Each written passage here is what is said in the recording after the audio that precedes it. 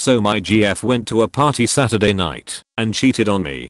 Two people confirmed it to me. One is a very old friend I have known for over 10 years and another is a coworker who also happened to be at that party. These two people don't know each other, so there is a 100% chance that whatever they are saying is true. They saw my GF making out with a guy and then leaving with him. We have been together for 3 years, but right now we are LDR because I'm in a different state for the next 3 months. Now my GF doesn't know that I know of her cheating, and I plan to keep it that way. And then in a day or two I will suddenly stop all contact and change my number and block her on everything. I will also make all my social media accounts private so she can't message me. What other advice you have for me, Reddit?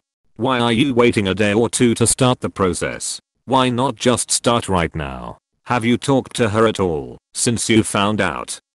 Yes, we talked yesterday. Why change your number? That's a pain in the asterisk for you. Just block her.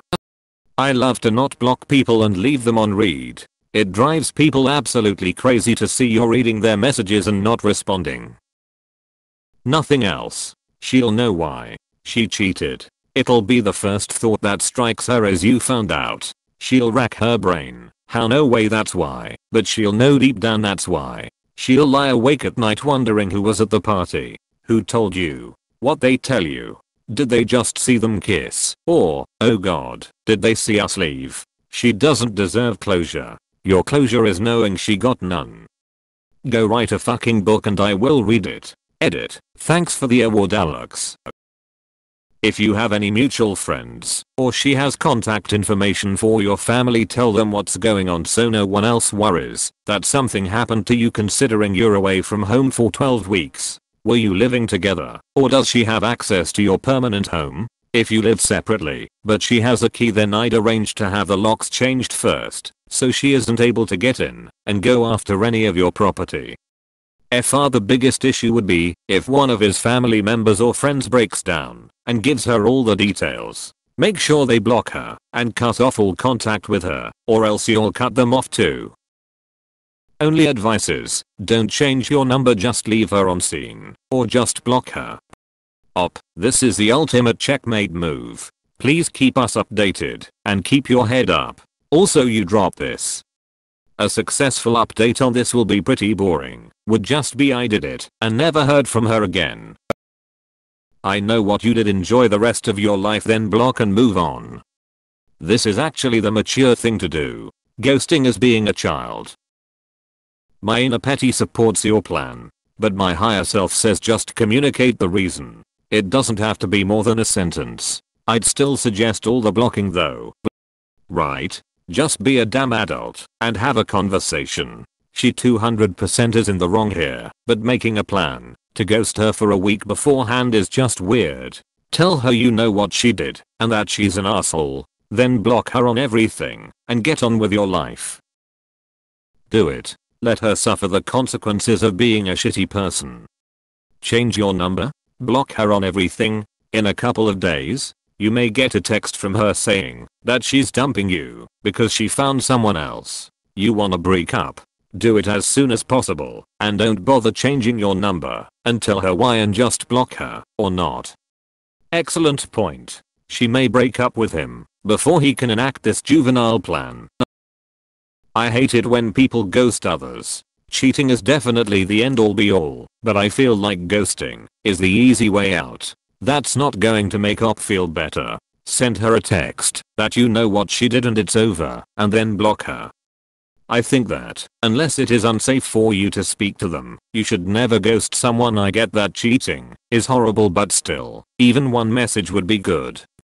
Unsure why you just can't tell you that you want to end it, and why?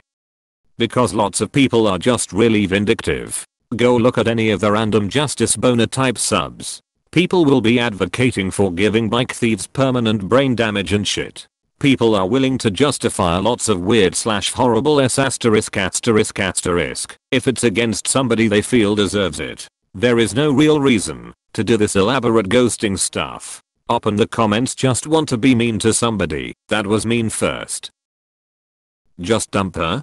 Ghosting is for bitches. You don't need to explain yourself if you don't feel like. but you're expending all this energy on a Reddit post and changing your privacy settings on everything. It would be faster to just text her "we are over" and move on. Even *THAT* would be less childish than ghosting. Someone gets it. It's a bit worrying reading through this topic for the most part. Keep us updated, bro. I'm a firm believer in being honest and truthful. If I were you, I would just keep all communications open, not respond for a day or so, and then tell her you know very well what she did. Give her a chance to explain herself, and then you can block her if you want.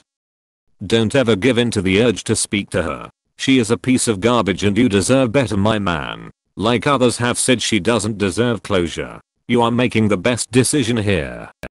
Just tell her you're breaking up with her. Your feelings of betrayal are completely justified, but ghosting should be reserved for situations where it's unsafe to communicate or where there is no relationship.